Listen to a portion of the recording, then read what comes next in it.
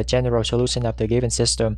So here's your given system in terms of which are given in vector x prime. First, you need to find a minus lambda I. Okay, so that gives you this matrix, and then find the determinant of it, and then set that determinant equals 0. Solve for lambda. I got lambda equals 2 and 2. So for this 2 by 2 matrix, you got a repeated value. Right, so let's find out what those eigenvalues, eigenvectors are. Okay, let me flip the page.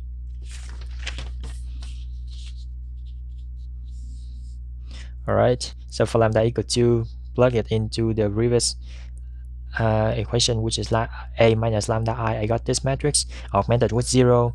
Okay, so if I reduce it down to this matrix, I got infinite solution. Okay, so for this one, I have k1 equals k2. If I choose k2 equals 1, then k1 is also 1. Then my vector k is 1, 1. Okay, now how to find the other eigenvector, because you have only one lambda.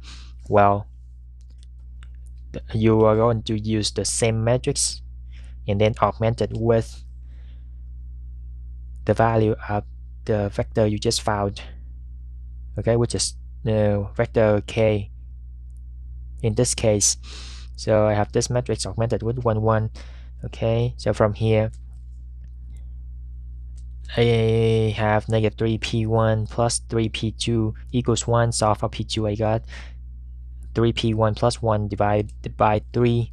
If I choose p1 equals 1, then my p2 is 4/3. Then my vector p is 1 4/3. Okay, so you can choose whatever value for p and k as long as they are not 0. Now it's time to write our final answer. Okay, so because you have repeated eigenvalues, your final answer will be given in this form: x equals c1, k, vector k is 1, 1, e to the lambda t. Okay, e to the lambda t, lambda is 2, so you have e to the 2t plus c2 open parentheses vector k, which is 1, 1, t, e to the lambda t, which is e to the 2t, plus vector p, which is this 1 4/3 times e to the lambda t, which is 2 e to the 2t. Okay, so that's it. If you find the video is helpful, feel free to give it a like, share, and subscribe to my channel in order to receive the most current videos. Don't forget to hit the bell so that you won't miss anything. I'll see you next time.